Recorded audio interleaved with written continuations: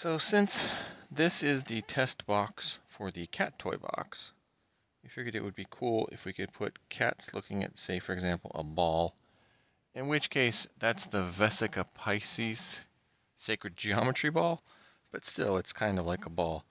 So before I try and put this on the actual box, which now has a bottom, before I do that, I want to try and put it on the small box as a test to just make sure this is going to work. The plan is to try and put this on here in black. We'll see how visible it ends up being. So my thought for this is probably take probably take this point and carefully go around and put pressure point holes through the paper into the wood. Take the paper off, and then with, probably draw on it with a pencil to get the outline a little bit better. And then take the Dremel with the little diamond sanding piece, and just do a very shallow outline of all the places we want dark.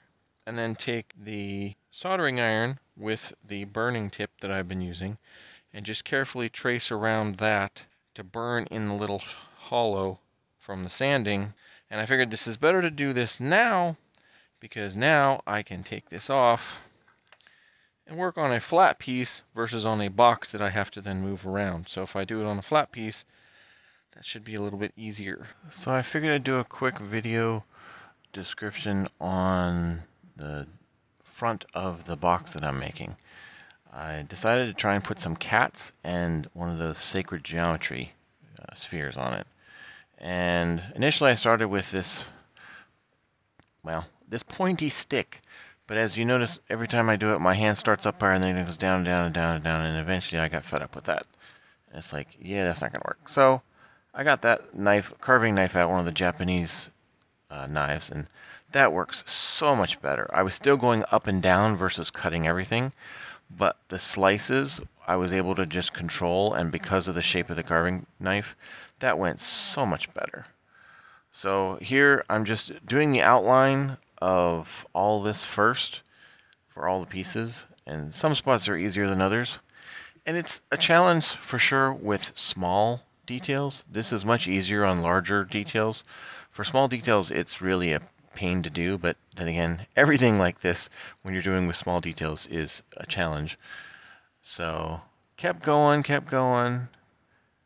Finally got most all of the pieces done, and then go back through with pencil and just highlight in following the lines. And I can see it, but it doesn't show up on camera.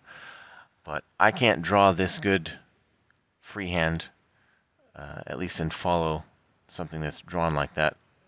So yeah, you can see that I was going that way.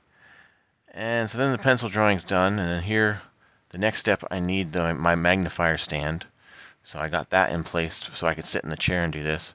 And I got one of the little round diamond bits on my Dremel type tool. It's not a Dremel, it's one of the actual motors with the long thing. It works better than a Dremel, but yeah. Initially I tried a skinny bit, that didn't work, and then here I switched to the round bit, and that ends up working much better. And basically it's just doing, actually there's where I changed it.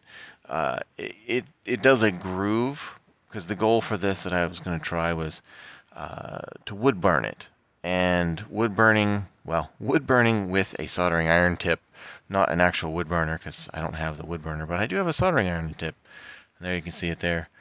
So just go along, again, follow the diagrams. It's not as easy to adjust the temperature, obviously, because it's one of the cheap soldering irons versus the kind that you can set the temperature. So you have to just wait a little bit to make sure the tip gets hot again once you've burned some wood. Otherwise it doesn't make as dark.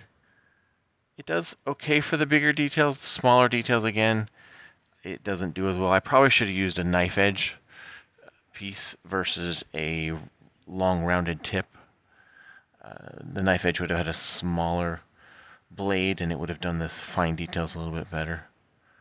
But that seemed to work. Stand it up a little bit. It kind of looks like a cat. And here, that's what the box looks like, all glued up. So very cool.